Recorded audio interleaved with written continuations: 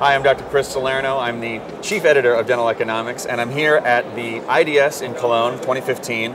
I'm here with our friend, Dr. Vincent Morgan, who's the president of Bicon. Now, you guys just had a big reveal at this show. Tell me about it. We did. We introduced TRINIA, which is a fiber-reinforced CAD-CAM resin material, which is too good to be true.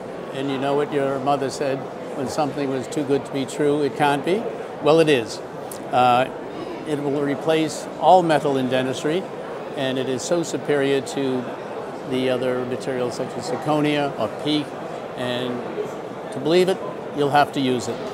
So I've been doing some full arch cases for years now, and I've used acrylic to metal, the hybrid prosthesis. I've used porcelain on top of metal, and these are fraught with complications, chipping metal, fracturing acrylic, and they can be a real pain to repair. So this material, much easier to repair. It's incredibly forgiving in the sense that it can be repaired and if need be modified either the day of insertion or 2-3 years later.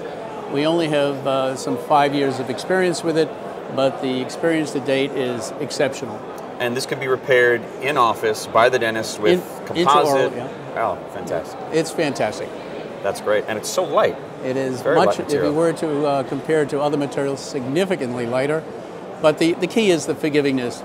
It's repairable, and the accuracy exceeds anything of chrome cobalt or metal. This could be the material I've been looking for. I think it is. Fantastic. Thank you very much. Bye-bye. Ciao.